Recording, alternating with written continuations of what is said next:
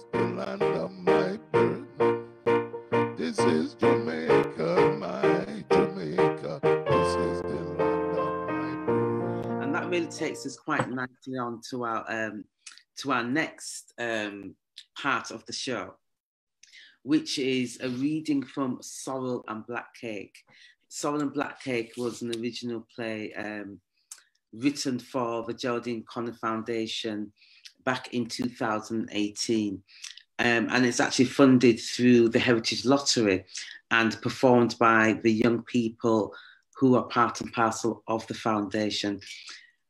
And also some visitors that were also part of performing that and researching the whole idea of the Windrush generation. It is a story of Windrush about home, departure, arrival, and a new generation setting up home in England.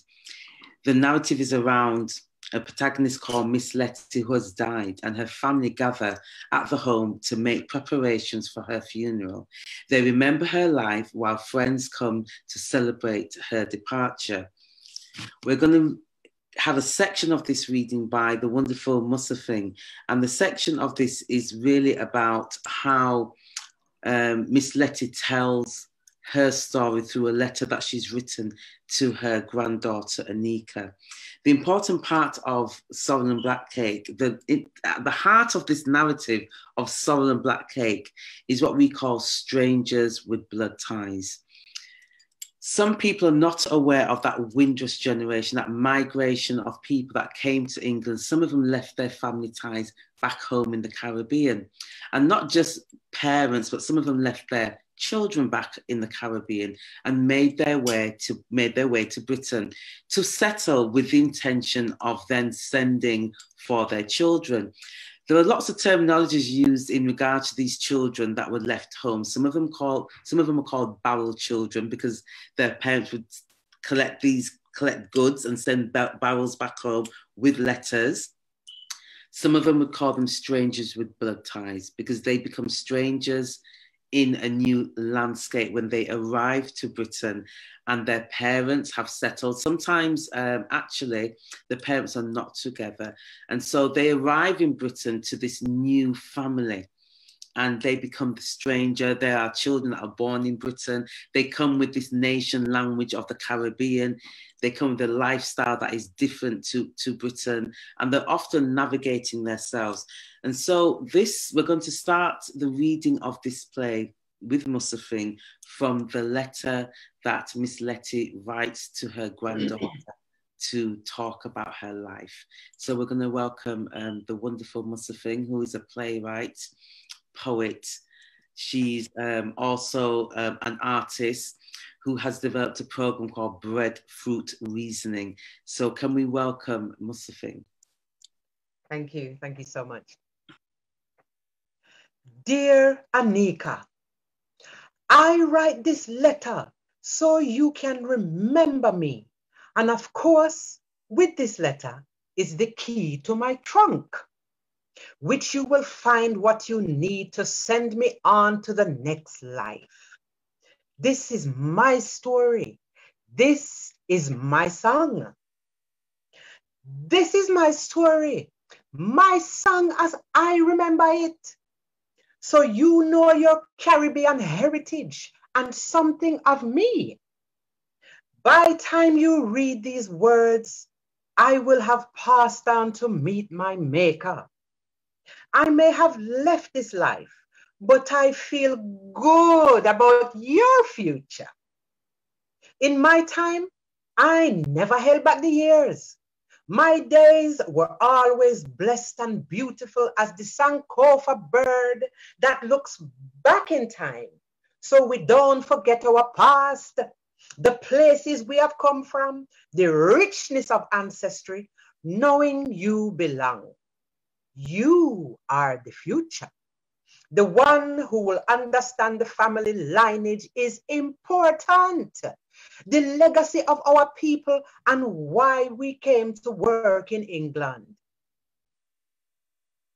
I was born Letitia Evelyn Williams, 1930, and I married your grandfather, Samuel Donald Davis.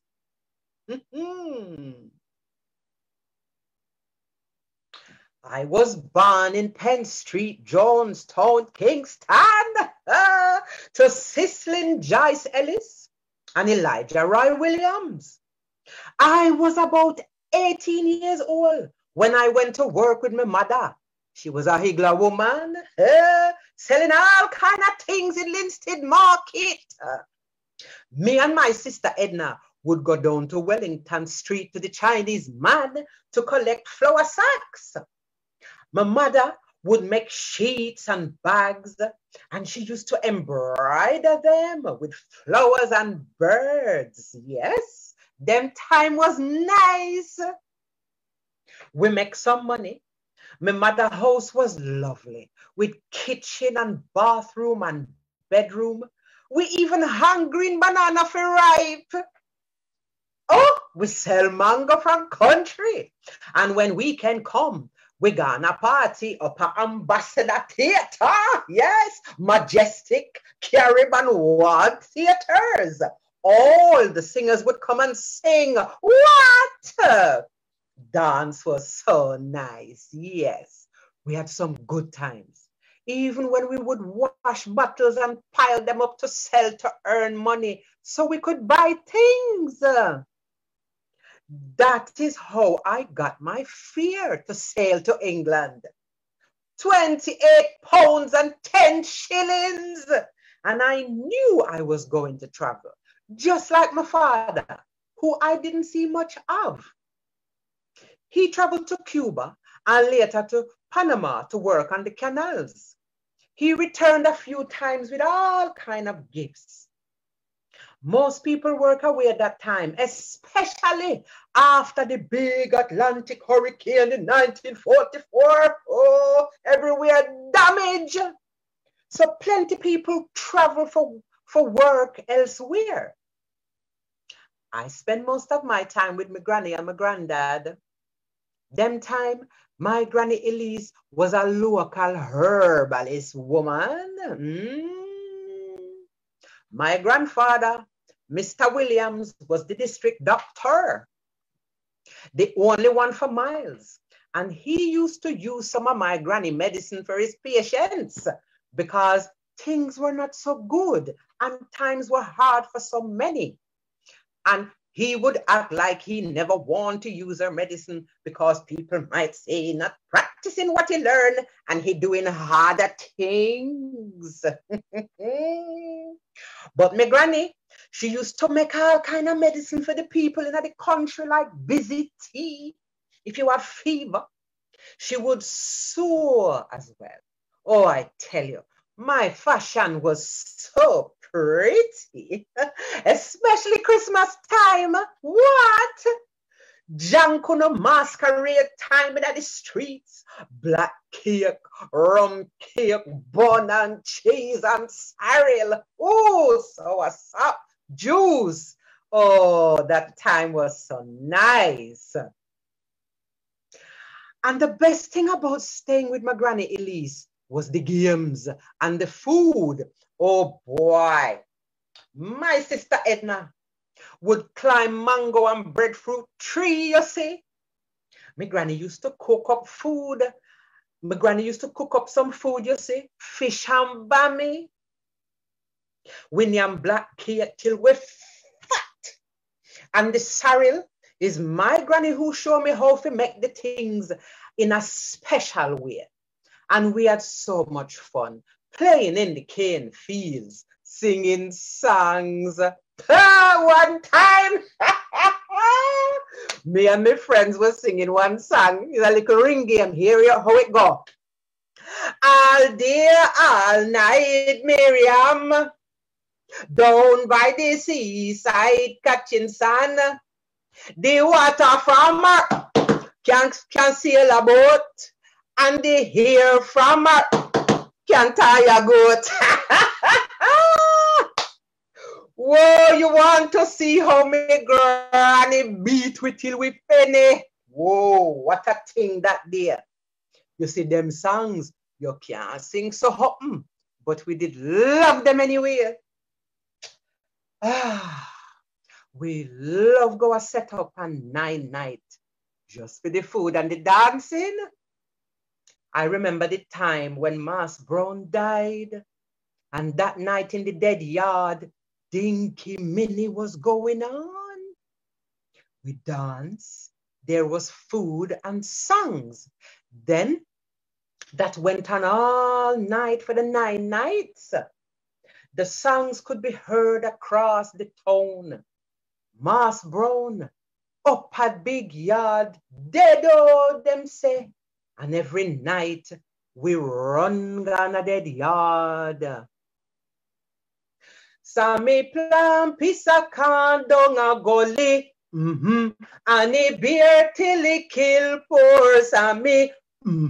Sammy dead, Sammy dead, Sammy dead, oh. Sammy dead, Sammy dead, Sammy dead, oh. And no thief, Sammy thief, make them kill him.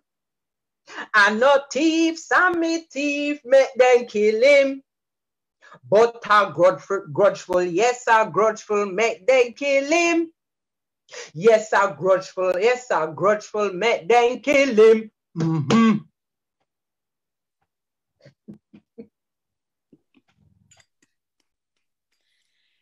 Thank you, Musufing.